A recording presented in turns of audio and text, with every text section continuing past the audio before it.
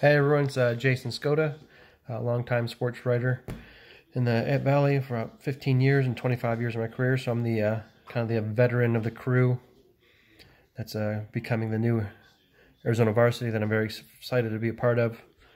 Started out my career in Ohio, sports writer, and made my way to Dallas and California before finding my way to Arizona for good. About 15 years ago, worked at Arizona Republic, Max Preps, East Valley Tribune, Wetumpka Foothills News, and last couple of years I've been on the outside looking in, but kept my hand in it. Was a co-host of the AIA wrap-up show on Friday nights during the football season. I am now a full-time teacher and teaching English to special ed students and really enjoying that. But I'm really looking forward to the new venture here at Arizona Varsity. The way I look at it is I bring a little something different than most of the crew, because I'm a long-time newspaper guy. I'm going to enjoy doing some writing that I haven't done in the last few years that pretty in-depth.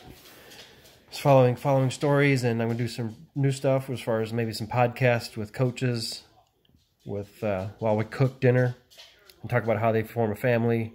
And I'm going to talk about hiking and just the lifestyle that you can have in Arizona here.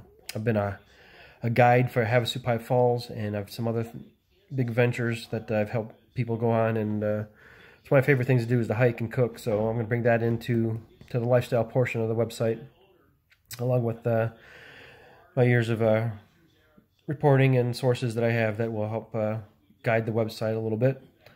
The reason I chose Arizona Varsity is it's the people. I mean, I met Ralph long ago when he started Seatown Rivals, and told him what an amazing job he was doing, and that to keep it up and really keep pushing the envelope, because he could do things that newspapers couldn't. I was jealous and always wanted to work with him, and now we get that chance with Chili and Chris Eaton and all the guys that are coming into this, Cody Cameron and everybody.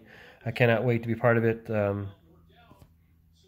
Why I would choose Arizona Varsity is because it's a special place, and what we hope to do can really blow up and be something really special and give the sports fans of Arizona that they don't have anywhere else. So I'm really looking forward to that and getting a chance to be part of writing on a daily basis is what I used to do. It drives me crazy that I don't get to do it anymore. It's my passion. It's what I love.